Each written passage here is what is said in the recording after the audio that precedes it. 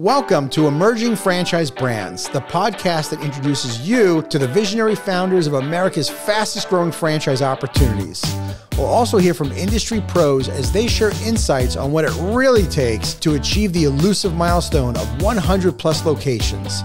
I am your host, Frank Fiume, founder of I9 Sports, and my 20-year journey from inception to acquisition has given me a unique perspective on how to succeed in franchising.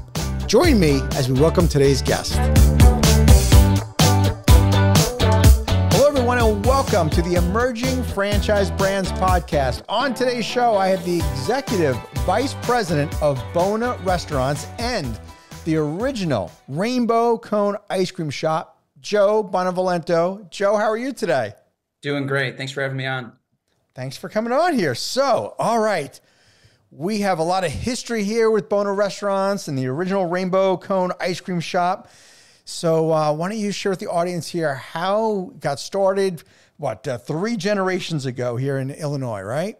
Yeah, it's a pretty humbling to be a part of the company and the growth over the years. One of our strongest core values is family, and to be a part of a family business that I believe is our 43rd year in business is pretty exciting and rewarding. My grandfather and grandmother, they had a dream to put their children in business. And in 1980, my grandfather took a second mortgage out on his home. And I believe the amount was about $10,000. And he gave his 5 sons the $10,000 to start a small Italian beef stand located in Berwyn, Illinois. Actually, I'm right across the street from the original location right now. Wow. Yeah. And, they worked hard. They were the workers. They were open till 3 o'clock on the weekends, never a day off, really built up a great reputation. Our Italian beef, we feel, is the best in Chicago. And we had a great following that morphed into doing a catering off-premise business and then opening up our second location about 7 years later. 7 years later after that, they opened their third location. And then from there was steady growth over the years. Wow. And did the whole family work in the business full time? Oh, great question. So 2 of them did work full time in the business. The other 2 had families at the time, so they had other jobs for insurance purposes and such. Mm-hmm. And then one of my other uncles was 12 years old, actually. So he rode his bike to the restaurant after school, and him and my grandfather would close the restaurant every Friday night together. So, yeah, all hands on deck. Did everybody get along okay? Oh, yeah. Everybody got along great. That's a great, one of the great things about my family's business is that no matter, what the conversation is, no matter what the outcome is, when everybody leaves the room, everybody's on the same page. That's great. In fact, I just left a meeting at 11 a.m. and there was some difference of opinions and we all had lunch right after. So, one of the healthy things about our business is that we love each other, we respect each other, and that's how we do business together. And it has been able to sustain 43 years in business, right? Yes, sir. Yeah.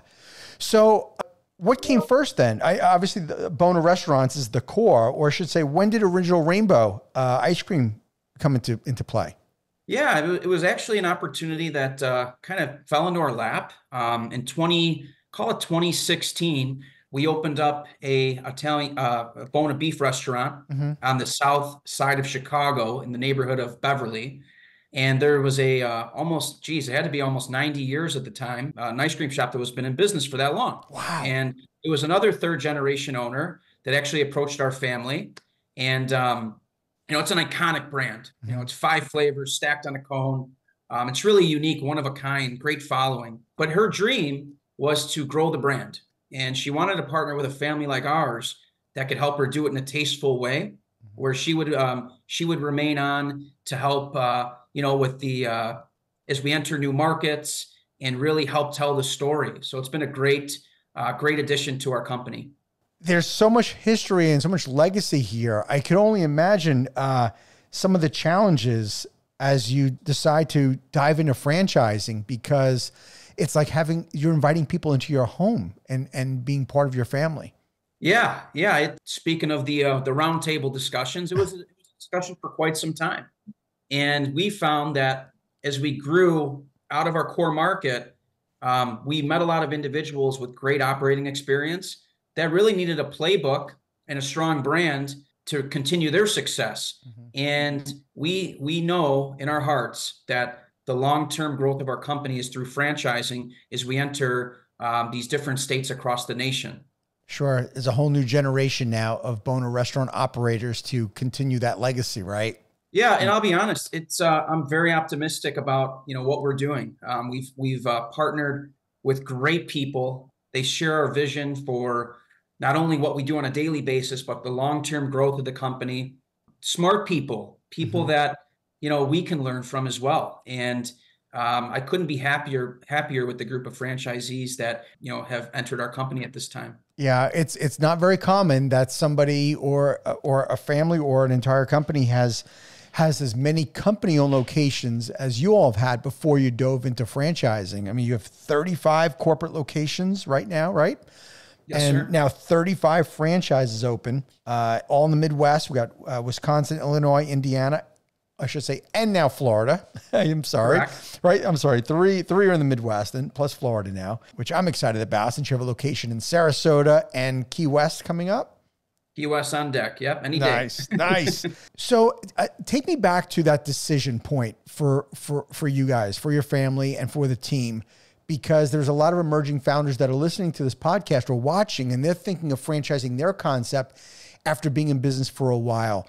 Take me to that point where it intersected, where we said this is the strategy where we want to go next after being corporately owned for so long. Yeah, I mean, quite frankly, COVID was the leading cause of our decision to franchise. We really recognized the strength of our brand during COVID. Other restaurant operators, unfortunately, they had other challenges than we had. Our biggest challenge was human capital during COVID, and how you go and open up new stores in a challenging labor environment when we're running, this corporate structure where I'm in the office 3.5, 4 days a week, only in the stores 2 days a week. And how do you continue to make sure you have elite operations on a daily basis, right? So during the discovery in 2022, we went through all the legal process and hired some consultants, a company called iFranchise, great people, great partners for us. They really gave us the confidence to go and franchise, given where our core competencies were. And, the human capital element is what we feel franchisees in those local markets will bring to the table. Mm-hmm. So that was really, if you block out some of the other conversations we had, Sure, that was it. Where human capital meets a playbook, a strong brand, strong menu, they can go and operate at a high level in their market. Where if I'm in Chicago trying to develop stores in Texas, Arizona, Florida, it would be a little bit more challenging from a human capital management standpoint. yeah. And you must have had all the systems and processes are in place because you guys have been doing this since the 80s, before you were around.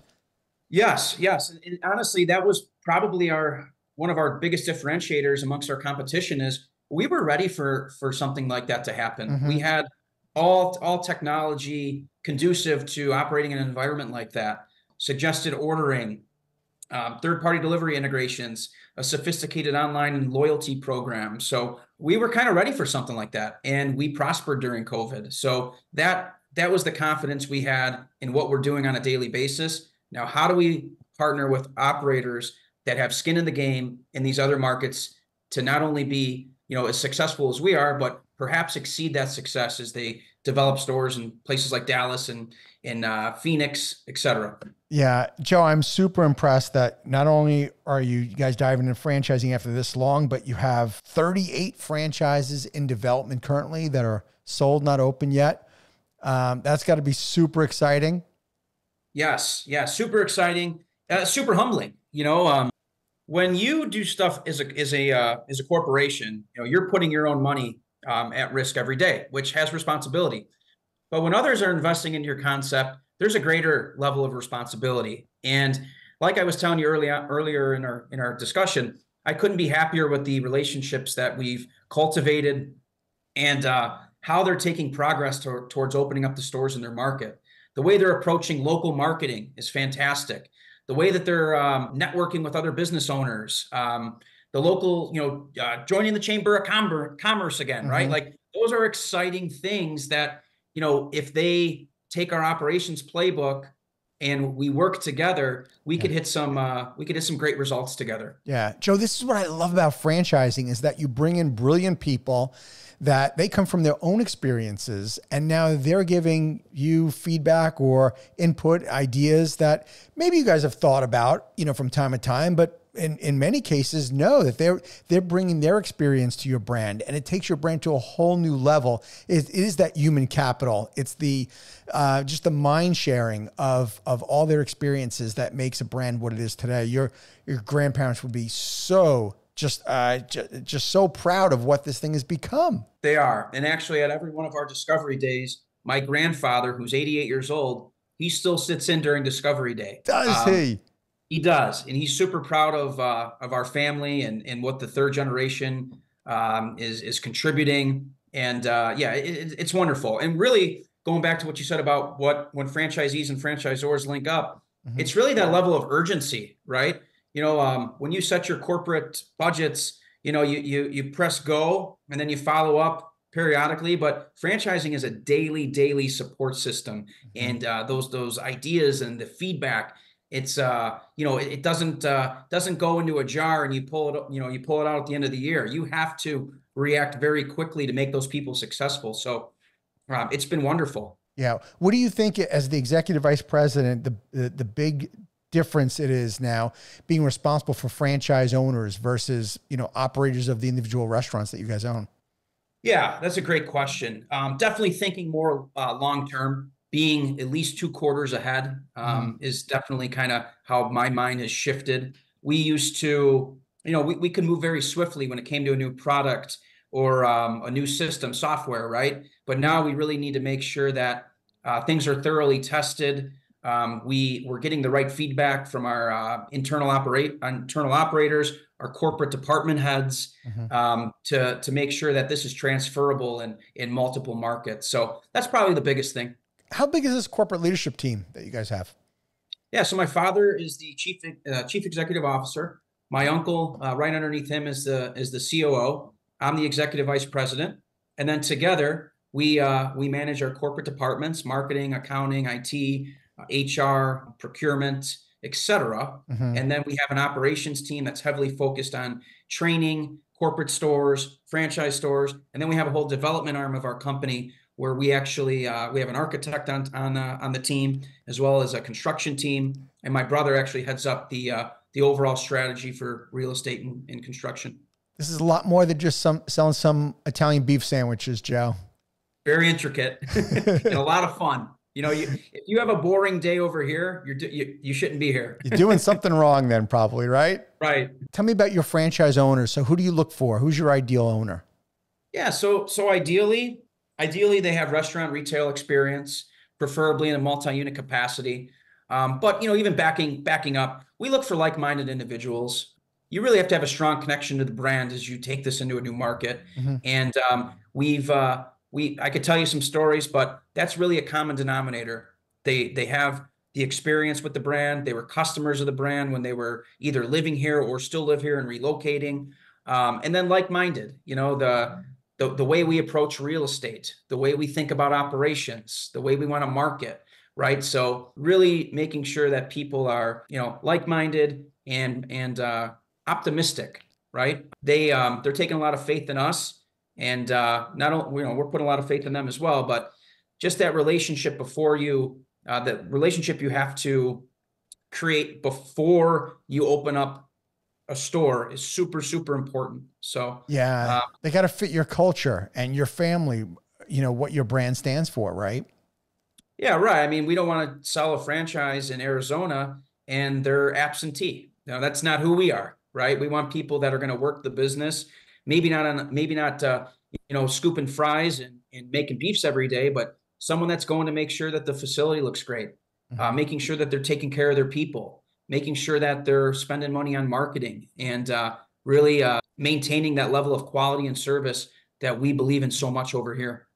And so you were saying that multi-unit franchising earlier is part of the expansion. I mean, that's more of your ideal franchise than somebody owning a single unit. I believe that there needs to be a good mix. Yeah. There's a lot of advantages to opening up a market of 3 to 5 locations. from a personnel standpoint, from a marketing standpoint, supply chain efficiencies. But then again, there's certain single unit operators that you just love that you can't say no to. So we've done a mix of both.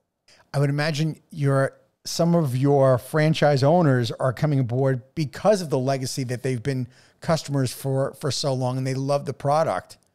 And 100%. yeah, I mean, the product obviously has sold itself for many years, and it's already sold them on wanting the concept, and now bringing it to their market has got to be, super fulfilling for them to be able to do that and feeling like they could establish themselves in a market that you've never been in before.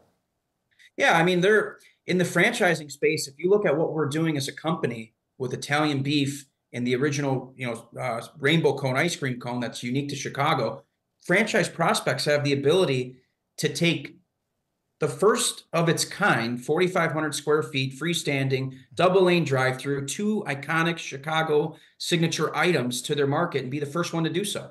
Right. No one's really doing what we're doing, and that's really exciting. Sure. Well, just think of all the people, an example, that are from Chicago area that grew up, on your brand, and say moved to Florida, and folks that are in Sarasota, and they can't believe that there's a Buona restaurant in Sarasota where, a product that they grew up on, and that's super exciting for them.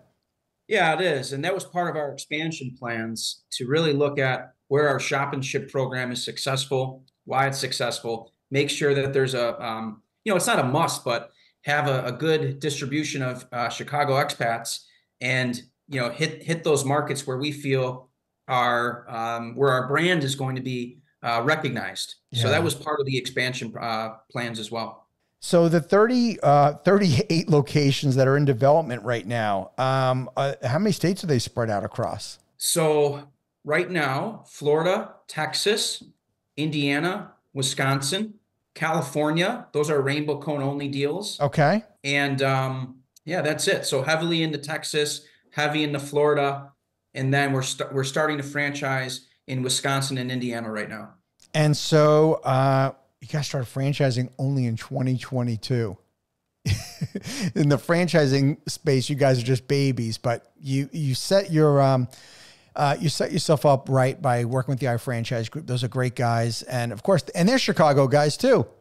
Yeah, Mark and Dave they're awesome. Oh yes, they sure are. They sure are.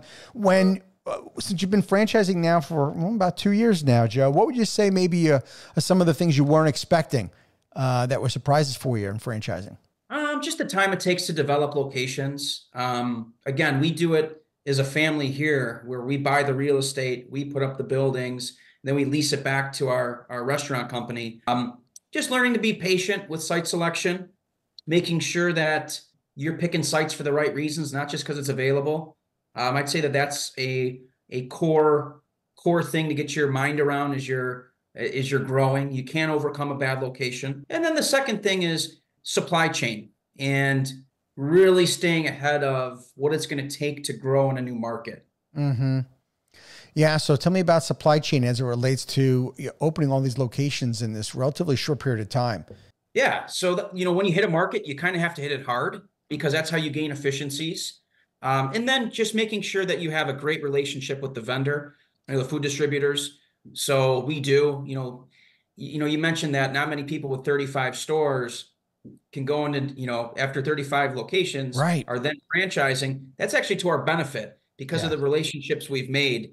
So now when we go into a new market, people know we're serious. We're in it for the long term. Mm-hmm. So we've gotten some favorable treatment from the supply chain side. Wow. Joe, what's the investment range? So the investment range for our dual branded store is $3 to $5.2 million.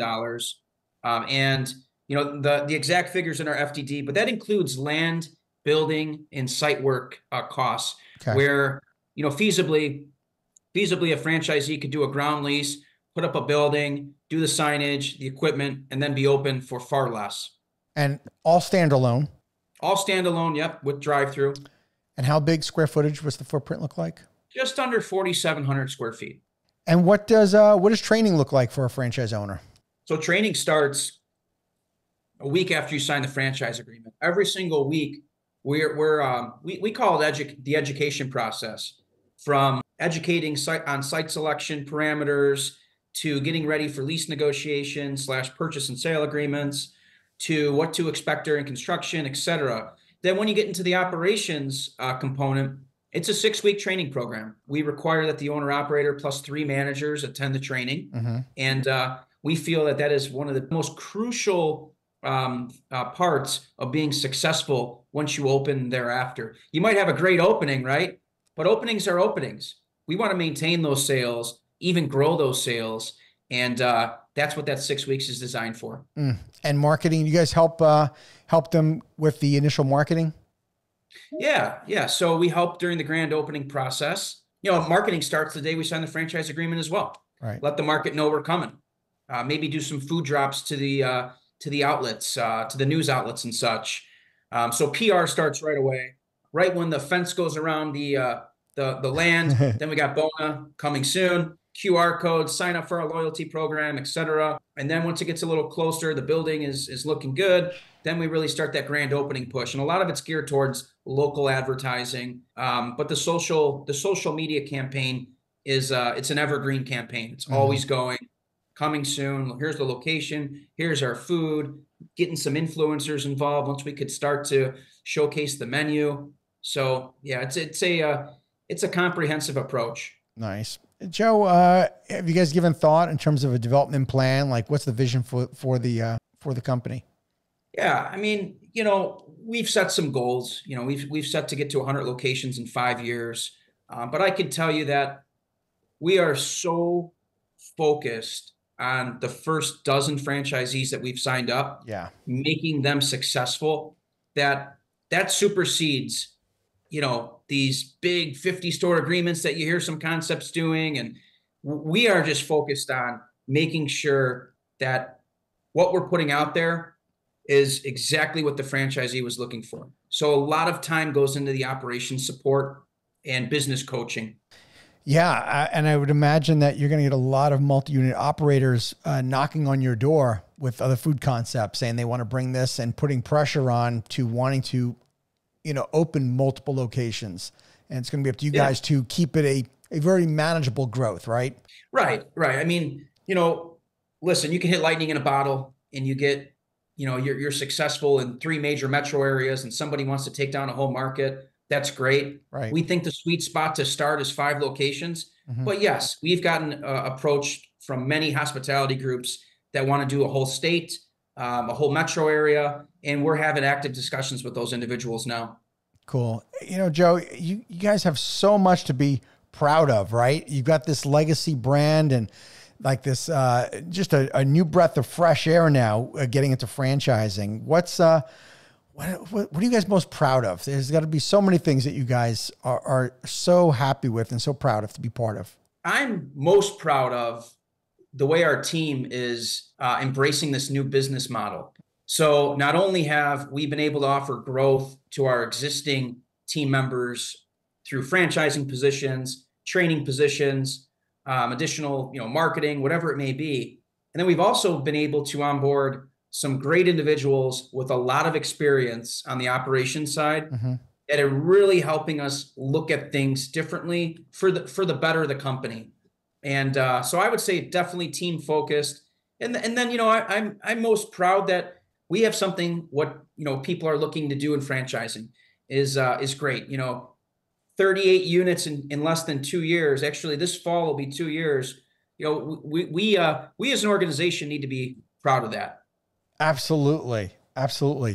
So when folks are, looking to buy the franchise, what are some of the things you want them to do specifically in the due diligence process that you think is like specific to Buona restaurants? Yeah, I mean, I think the first thing is really understanding what our program is through the FDD process, the franchise disclosure document process. Understanding what the relationship on marketing, site selection, construction, support, obviously marketing, really understanding what's expected of each other.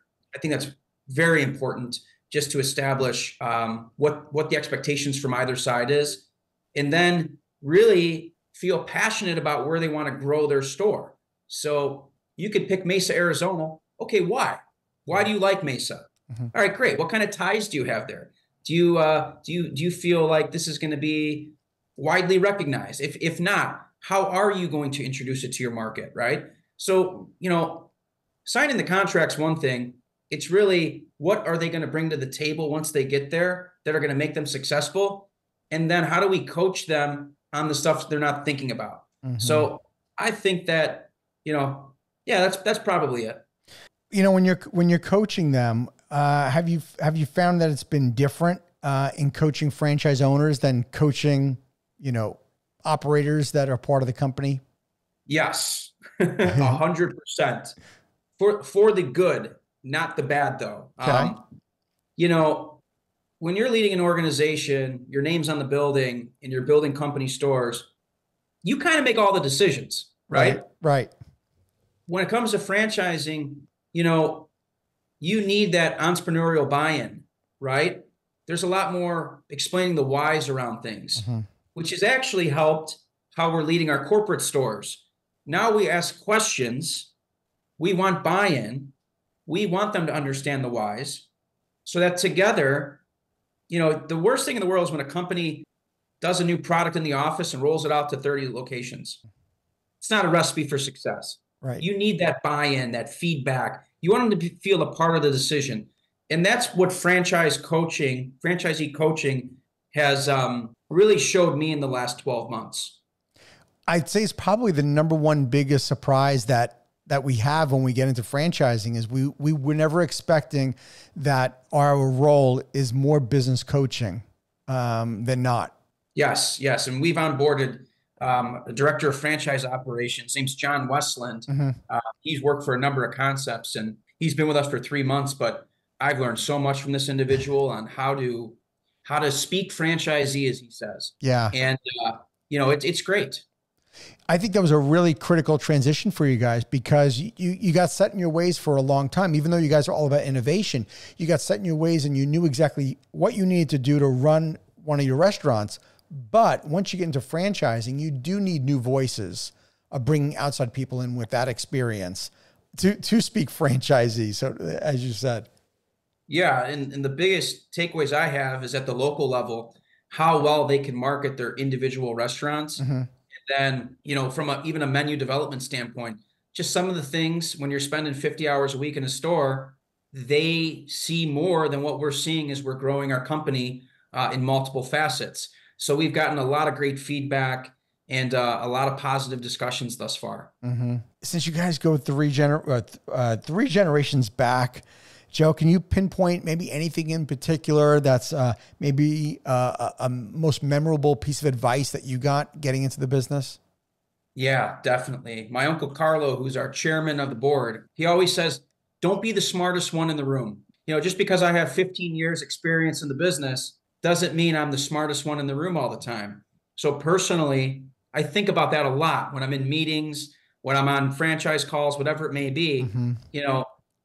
There's a way to conduct yourself, and there's a way to accept feedback, and there's a way to make a discussion as a group rather than just here are the orders, right? So I think that's pretty crucial. And the other thing is we're always stronger together. Yes. You have to build a great team for this to be successful long term.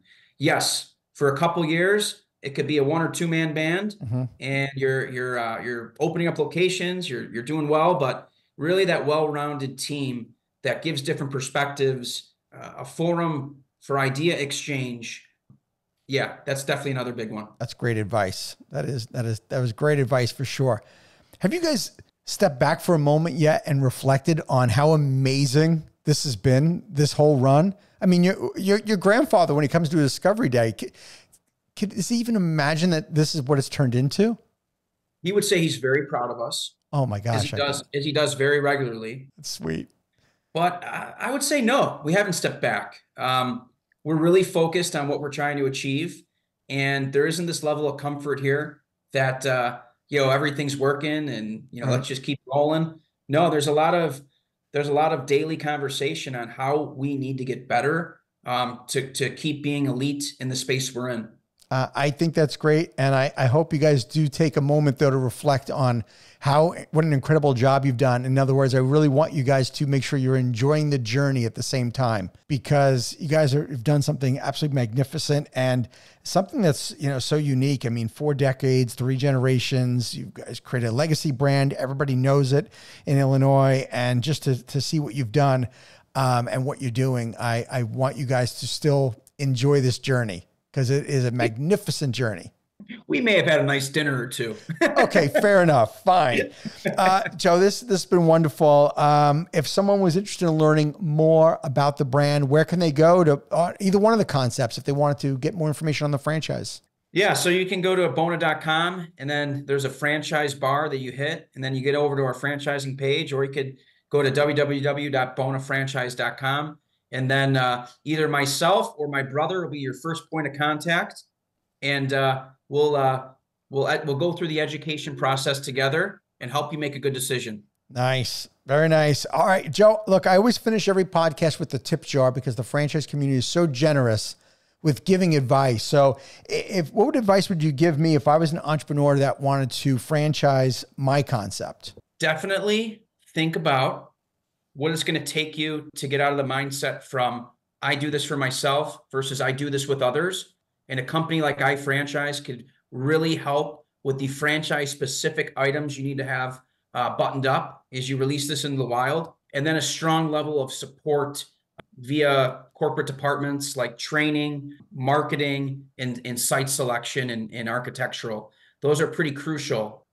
So I would say, just to back up, partner with people that have been through your journey, the journey you want to go on. Put a lot of emphasis on where you're going to grow and how you're going to do it, and then have a plan as you enter those new markets. Joe, that's great advice. And I will remember the term before you release it to the wild. That is very true. That's a great way of putting it. Yeah. I mean, it's what we did, and we're working. Yep, you are. Well, Joe, thanks so much. It was nice meeting you. I am going to check out Buona restaurants in Sarasota for sure. I will have to try it out. Thank you for having me. Much appreciated. Thanks, Joe. Appreciate being on the show. Take care. Thank you for tuning into the Emerging Franchise Brands podcast. For additional insights, guest applications, and to stay connected, visit us at efbpodcast.com. The Emerging Franchise Brands podcast is for entertainment purposes only, and the views expressed do not necessarily represent those of Emerging Franchise Brands, its host Frank Fiume, or Emerging Franchise Group, LLC. Any discussed franchise or investment opportunity requires thorough investigation, obtaining proper disclosure documents, and expert consultation before making any investment decisions. The podcast and its host do not offer professional advice or endorsements, and they hold no responsibility for actions, representations, accuracy, or consequential damages related to the podcast content.